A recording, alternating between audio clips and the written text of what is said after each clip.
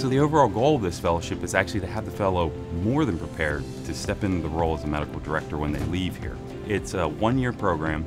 It comprises of 10 months here at Beaumont and then 2 away rotations to augment the fellow's experience. 1 month is at a blood center and the other month is at a bone marrow transplant program. We really focus and put an emphasis on the day-to-day operation and actually running a blood bank. We start the day with morning rounds, which involves discussing complex patients and our inventory with our medical technologists, with whom we work very closely every day. Things like immunohematology problems, complaints, variances, possible lookbacks, possible transfusion reactions. And not only do we discuss them, but we actually go into how are we going to fix them? What are some of the things that we could actually do to resolve these issues?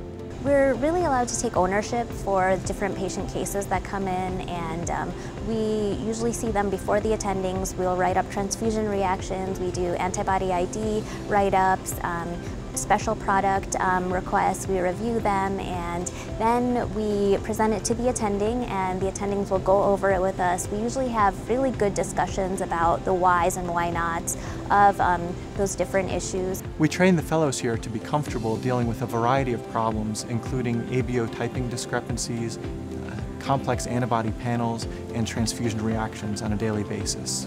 We talk about inventory management, test validation, emergency issue, and basically anything that comes up during the day. What the fellow learns through this experience is really the things that are not in textbooks. How to resolve some of these problems that, yeah, you might hear about it, but they don't go into the resolution. Fellows come to Beaumont because our resources are vast.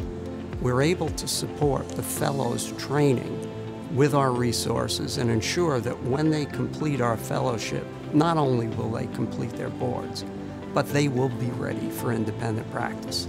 Beaumont is a very large, active facility. We have a level 1 trauma center. We've got active transplant service, active hem-onc service.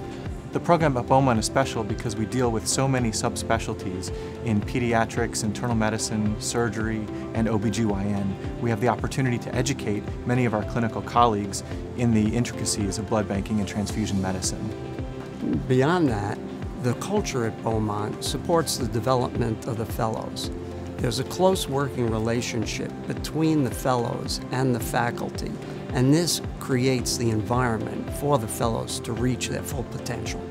As a graduate of the fellowship training program in blood banking here at Beaumont Health, it really prepared me for all the challenges I would face as a practicing faculty member in blood banking and transfusion medicine.